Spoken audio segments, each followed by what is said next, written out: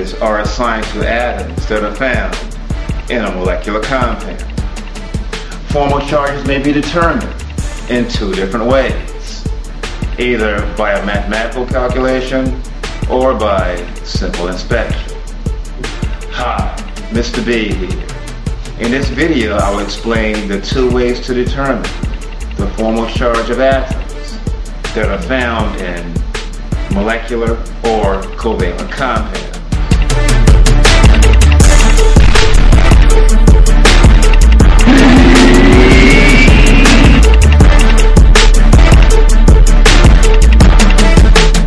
The formal charges for atoms in a compound may be determined as follows. The formal charge is equal to the total number of valence electrons minus the total number of non-bonding electrons minus 1/2 the total number of bonding electrons.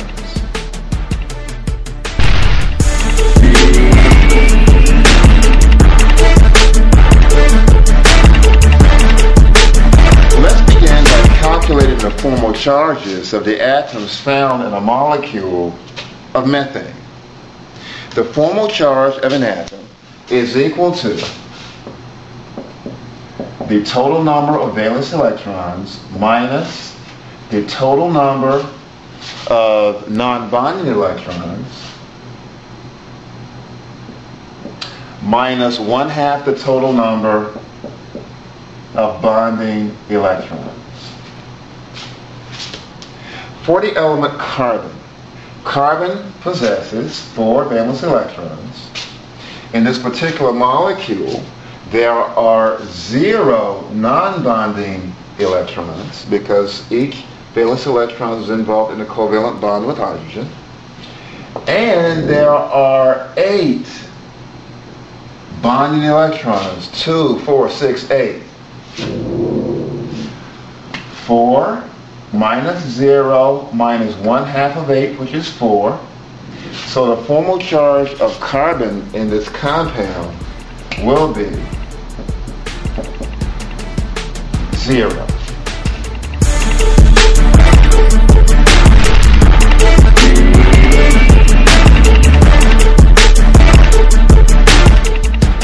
Now let's determine the formal charge for each hydrogen in this compound, where hydrogen possesses 1 valence electron, and in this particular case there are 0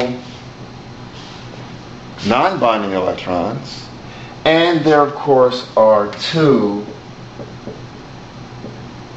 bonding electrons for each hydrogen. So for hydrogen, the formal charge will equal to 1 minus 0 minus 1, which is equal to 0. So in this molecule, the formal charges of both carbon and hydrogen will be 0.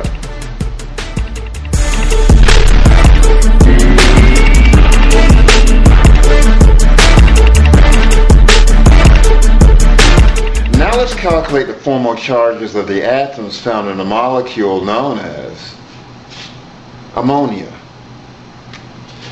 For the nitrogen, nitrogen possesses 5 valence electrons. In this compound, there are 2 non-bonding electrons.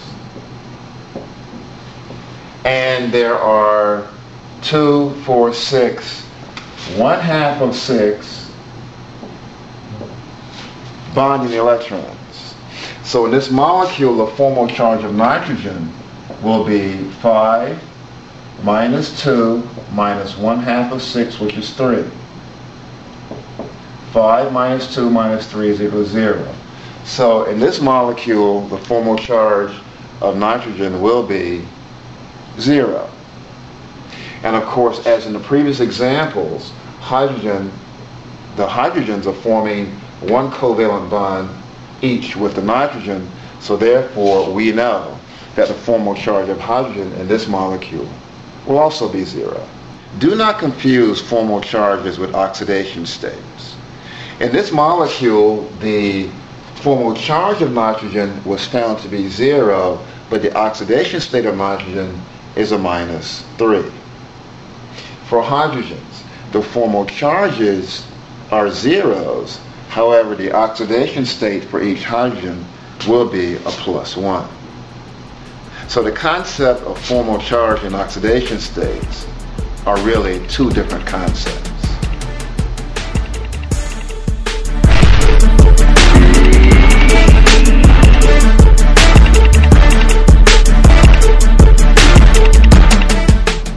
The impact of a formal charge is actually more important when writing Lewis structures of a polyatomic ion. Consider the ion phosphate, PO4-3. To write the Lewis structure for this polyatomic ion, simply place the P in the center, surrounded by 4 O's. Total number of valence electrons in this particular case will be 6, 6, 6, 6, 5. So 6 plus 6 is 12, plus 6 is 18, plus 6 is 24, plus 5 is 29, plus 3.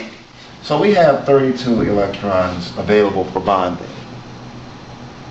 Connecting each oxygen to the central atom will consume 8, which leaves 24.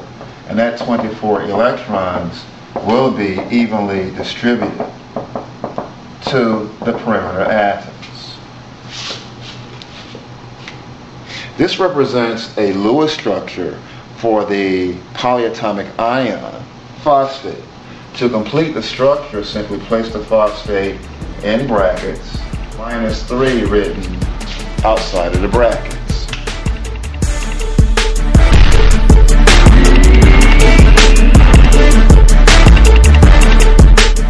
Now let's determine the formal charges of each atom found in this polyatomic ion. For the phosphorus, the formal charge is equal to 5, where phosphorus is found in group 5A or 15.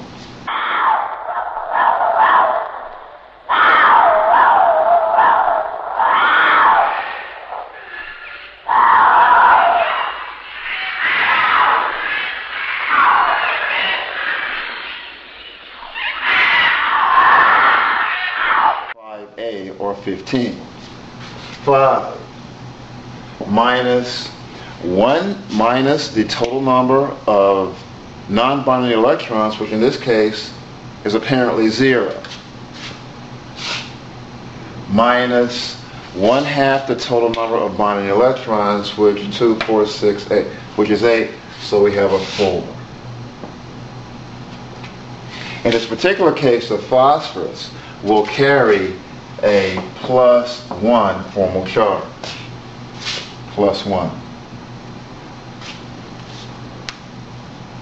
Each oxygen will have the following formal charge. So the formal charge for the oxygen will be 6 minus 2, 4, 6, minus 6, minus 1/2 the total number of bonding electrons, which is 1/2 of 2. So the formal charge for each oxygen will be 6 minus 6 minus 1, which is equal to -1. So each oxygen will have a formal charge of -1.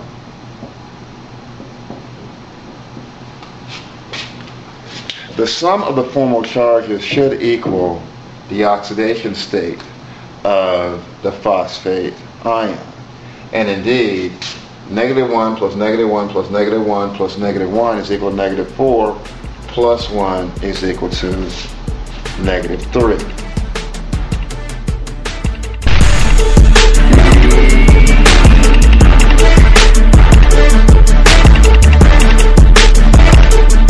An alternative way to determine the formal charges will be simply to calculate the number of valence electrons involved in the bonding process.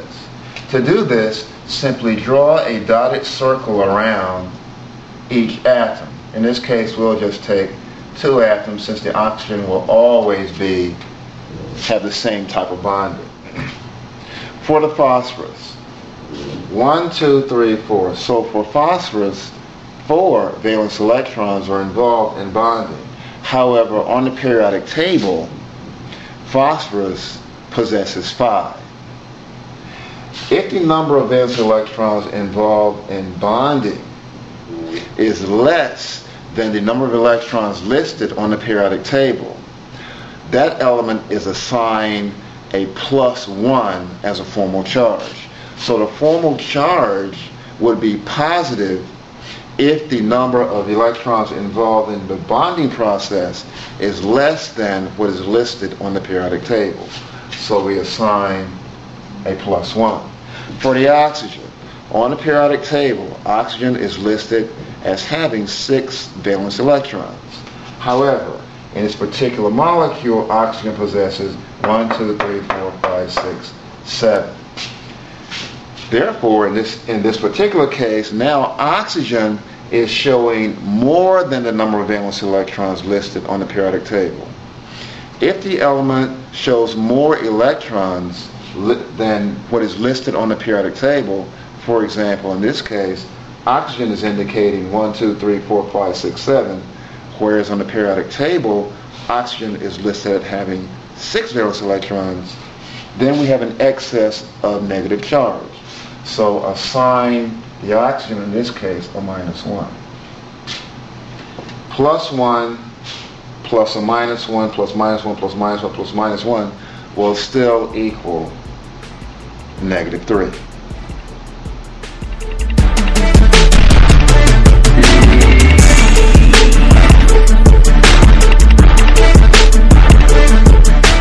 Formal charges are also useful in determining the hybridization of the central atom.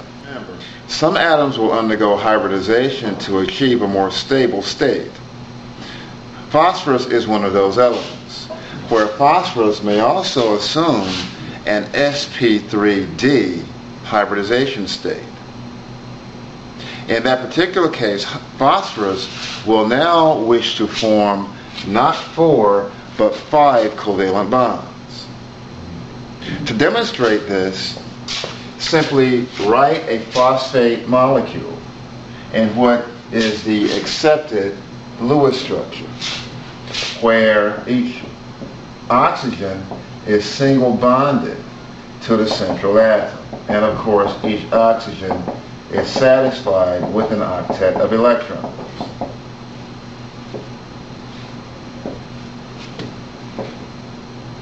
This is one state, this is one Lewis structure for the phosphate ion. However, if the phosphorus is hybridized, then another bond may be formed, which yields a double bond with one of the oxygens. Let's see which state is more acceptable. The phosphate where the central atom is showing an octet of electrons, or the phosphate where the central atom is showing 1, 2, 3, 4, 5 covalent bonds. To determine this, simply determine the formal charge of the central atom. Using the shortcut method, or using the simplified method, where we will write a circle around the central atom.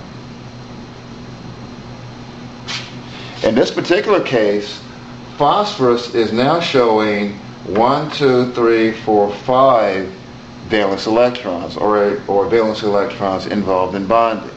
Since 5 is also the number of valence electrons indicated on the periodic table for phosphorus, 5 minus 5 is equal to 0. So, in this particular structure, the phosphorus will have a 0 formal charge. For the oxygens, we know already that the oxygen that is single bonded to the phosphorus will have a formal charge of -1, which was determined from the previous example. But what about the oxygen that's double bonded to the phosphorus? Now the oxygen is showing 1, 2, 3, 4, 5, 6. So in this particular polyatomic ion, the oxygen is showing 6 valence electrons, and on the periodic table, oxygen shows 6. So in this case, the oxygen is now showing a 0 formal charge. Clearly, a formal charge of 0 is more acceptable than a formal charge of +1, which is the case for this particular structure. Let me just write them in. +1, -1, -1, -1, -1, just to alleviate any confusion. Okay? So clearly, this structure is more acceptable than this structure. However, experimental evidence indicates that the structure where phosphorus is showing an octet of electrons is more favored. So the structure where phosphorus is forming 4 covalent bonds is the favored structure over the structure in which phosphorus is showing 1, 2, 3, 4, 5 covalent